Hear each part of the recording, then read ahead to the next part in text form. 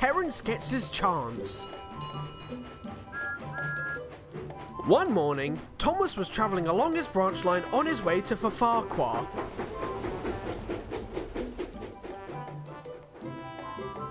When he arrived, he saw an old friend stopping for a delivery. Terence, how are you? Hello, Thomas. Farmer Finney and I just dropping off some eggs for Farmer McCall. Passenger runs as usual. Of course. Being back on my branch line after going around the world is great, even if there were so many new and exciting things to discover. That sounds like a lot of fun. I wish I could go on a big adventure all around the world. My caterpillar tracks can take me anywhere, yet I'm only ever needed for ploughing and making deliveries. Not sure I'd be able to even go to the other side of the island. Oh, I'm sorry, Terence. That's alright. I have to head back to the farm now. See you later. Poor Terence. Meanwhile, Bulgy the bus was waiting impatiently at Sodor. Alright, Bulgy. Let's be on our way.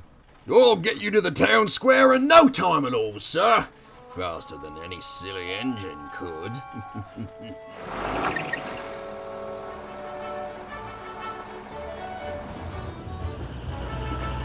Whoa! Bulgy, slow down!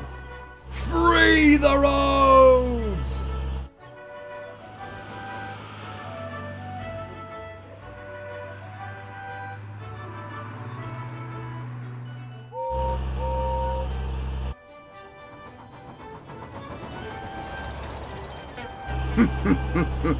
Important passengers must not be late. Bulgy! My meeting doesn't start for another half hour. We don't need to go this fast.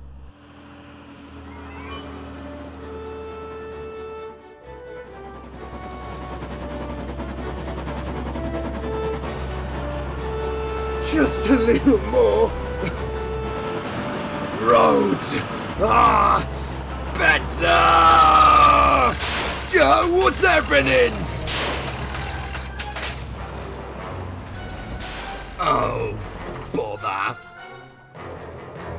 Express coming through.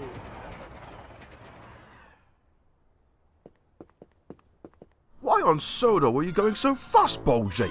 Were you trying to race Gordon or something? No!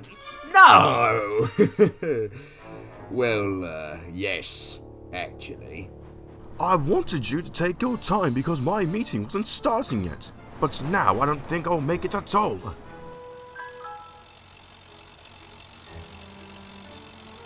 Hello, Bulgy. Mr. Mayor, sir. What's wrong? Bulgy here spent his journey racing engines instead of getting me there safely. I don't suppose you can go get Bertie? Well, sir, Bertie isn't available right now. He's all the way at Harwick. If you don't mind, I could take you to your meeting. Why, that's a splendid idea. What? Him? He's just a silly little tractor. And what about me? Don't worry, Bulgy. We'll phone for someone to come help once we get there.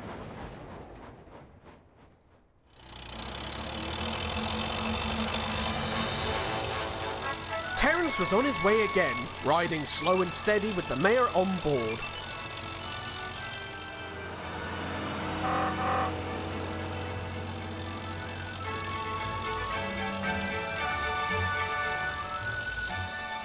Soon, they arrived at the town square.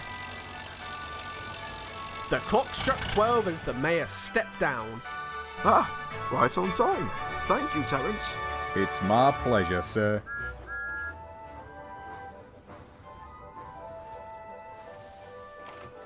Ah, Sir Topham. Mr. Percival. Good to see you again. Well, Terence, looks like you got your adventure after all. I suppose I did. All aboard for a big adventure.